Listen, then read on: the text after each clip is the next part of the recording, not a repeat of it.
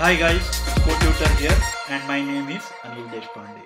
So welcome back folks to the another new video on Kotlin tutorials, and in this particular video we will get started with the discussion on classes and objects. Well, you might have heard about various definitions of classes and objects, but I feel I stick to a very simpler version, which is classes are blueprints for the objects. Well, the reason why I use this particular definition is, let's have a look at this particular diagram. What is it? It's a blueprint of a house. Well, if you have this particular blueprint, you can build one house using that particular blueprint, which acts as a specification for the house, or you can build any number of houses which adhere to that blueprint.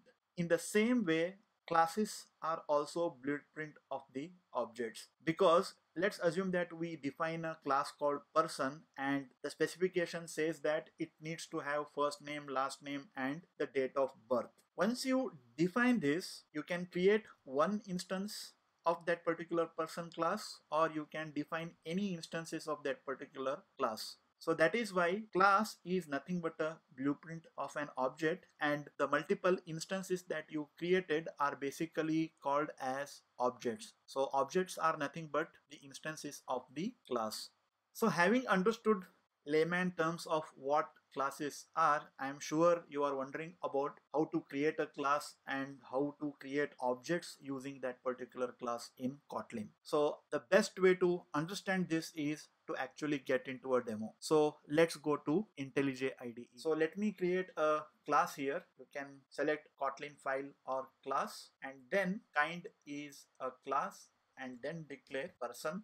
That's it. You are basically done with creating a class. As of now, it's a empty class. It doesn't have anything inside that. And in Kotlin, you can even completely avoid putting the braces, and this is still perfectly legal class. I will split the screen so that I can show you this in a better way.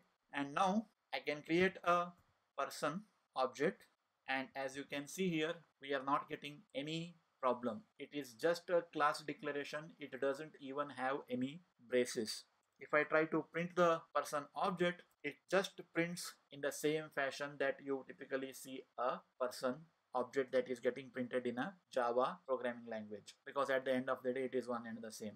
Well, this class is of not much use, so we need to add few more things. Well, one way is you can just create a flower brackets and then create few instance variables inside the class. Well, you can use both var and val. I will simply use a var here and then create a first name which is of type string, and let me assign a value here and then print first name. And if I run this, what you will basically see here is the first name getting printed. So you can see that I am accessing the instance variables of the person object with a dot operator. So it is person dot first name, which will give me the access to whatever the value the instance variable will be holding. But this is of not much use because the first name is hard coded here. That is not typically the way we work. You want to initialize the first name when you create this particular person instance. So I can just declare a parameter here, name of type string, and then write name here. And when you declare name here, you can pass the arguments, and in this case it is Ajay. And when I run this, you will see that now this Ajay value is basically initializing the first name. There is another way you can do it. Instead of writing it like this, you can write a init block. Init block gets executed whenever you try to create an instance of the class. So whenever you are invoking the constructor, the init blocks get executed.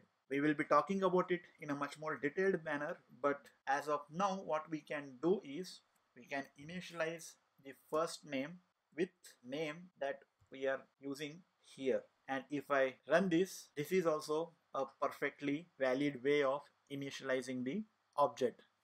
Well, this is a init block. Instead of that, we can also use a constructor. Well, how do we do that? You can write the keyword constructor and pass the value that you want to pass to a constructor, and then Whatever the earlier code that you had written to initialize the first name, you can write same here in the constructor, and you can basically remove this. This is not needed, and this will also work perfectly fine. Well, what we have written here is called as a secondary constructor or a parameterized constructor, because this constructor has got a parameter. You can also have a non-parameterized constructor, but we will talk about how to use that and what it means to have a both parameterized and non-parameterized constructor in a class a bit later in the future videos. But I just want to demonstrate that there are basically various ways that you can initialize a object in Kotlin. As you can see here, these are quite a number of lines to initialize a object. Kotlin makes it even more simple to completely avoid this. What you can instead do is you can just write val or var and then first name and string. That's it. You don't have to do anything else, and this is a perfectly legal class definition. This is much more succinct. So if you are getting confused, don't worry, we are just getting started. It is just a matter of getting used to these things. So stay tuned for the next video where we will be talking about classes and objects in a much more detailed manner. That brings us to the end of this particular video. Don't forget to like, comment, share the video and subscribe to the channel. Take care. Bye.